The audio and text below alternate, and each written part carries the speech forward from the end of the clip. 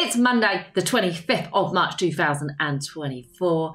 Welcome to another edition of Nat's News. Going to be a bit different today because I just don't fancy running through the mainstream media this morning. I am really tired of it. I'm really bored.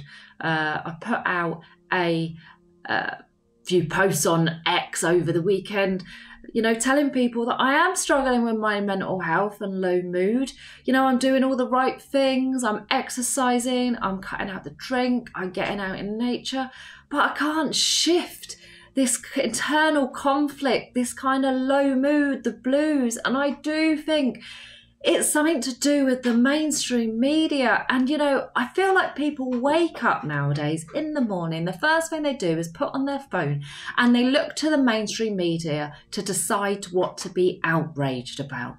Obviously, over the weekend, that was about Kate and her cancer diagnosis. Honestly, I saw nothing else at all. And it is depressing as f***.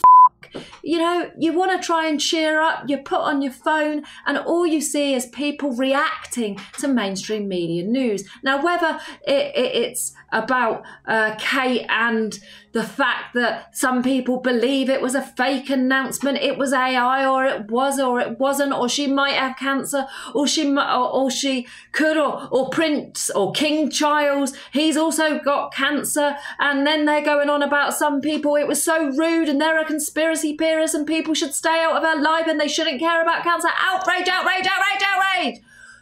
I'm tired. I'm tired of institutions telling us how we feel and how we should be upset.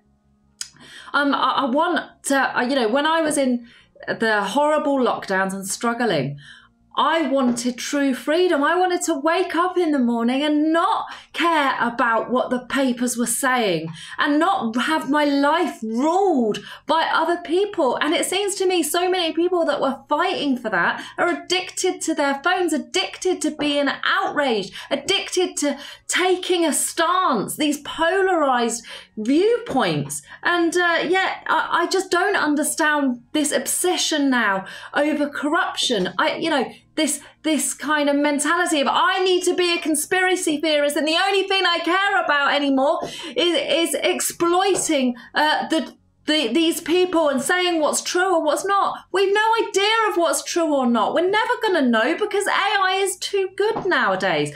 I shared a photo myself this morning on X, what I can do with just Snapchat and AI, and that's just the technology that I can use. Of course, people are going to be able to use fakes. We're never going to know what's real or not anymore, but are you going to spend your whole life obsessing over it? And it's the reaction that I talk about for anyone that's ever been abused or understands narcissism.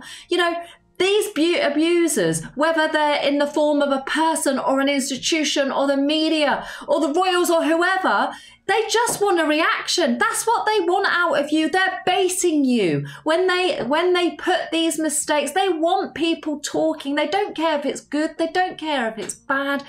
The way to win is to use the grey rock technique. And that basically means be the most boring item like a grey rock that you can be, because that's what they want from you. They want you outraged. They want you reacting. And as long as you're doing that, you're draining your energy, you're demoralized. And that's exactly what I've been doing to myself.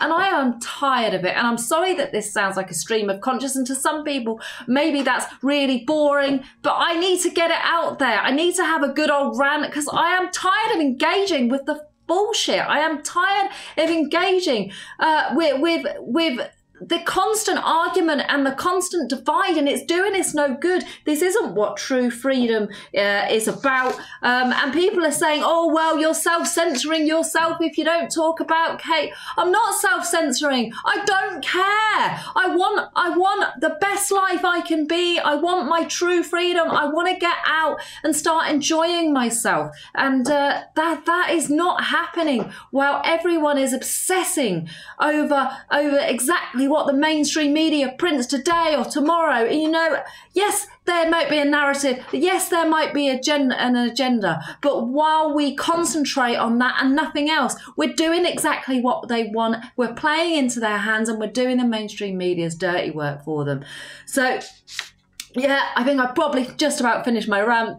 You can also hear I'm struggling with the 100-day cough too. Yeah, but no, I didn't have any jabs or anything else. But I'm tired. I'm tired, and I want to start doing more positive things. I can't bear to keep focusing on all the negativity and the mainstream media, because if they're getting to me, they're getting to everybody else. And the real irony is the people that are enjoying their life the most are the people that aren't actually focusing on the mainstream media. Call them normies, call them what you like. They're going out there, they're having a nice drink in the pub, they're going to the cinema, they're having fun. And the people that aren't are the people that claim they have true freedom, and they're doing nothing but obsess about the mainstream media. So take a bit of your advice if you're a conspiracy theorist.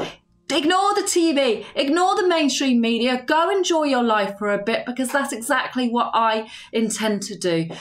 Because I've had enough. And I'm sure there'll be lots of trolls. I'm sure there'll be lots of people that disagree with me. But I've had a good old rant this morning.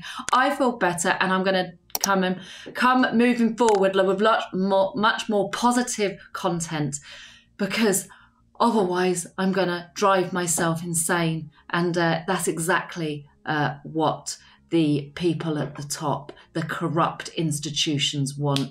And I just want to be happy. So go out there, enjoy the week, and stop obsessing over the mainstream media. Bye-bye.